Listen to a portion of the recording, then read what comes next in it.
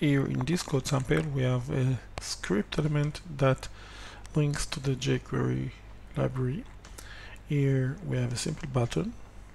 Here we have div element with inner div elements which are actually child of the outer div element. For the sake of simplicity we could actually take this away. And over here we have a script element that includes calling the dollar function, passing over document, which means that we get an object that represents the entire document. Invoking ready function on that object means that this anonymous function will be invoked when the document is loaded.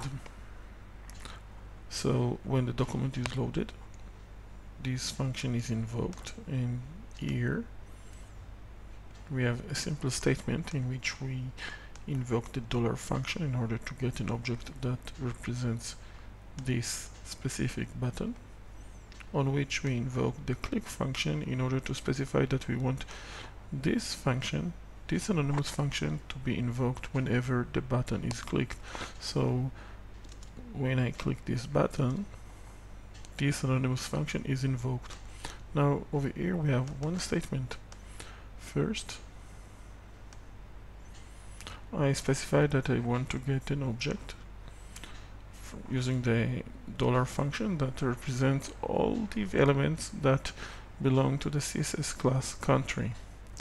Then, on that object, calling the replaceWith means that each one of these div elements that belong to the CSS class country, each and every one of them will be replaced with this specific div element. So if we go over here to the web browser,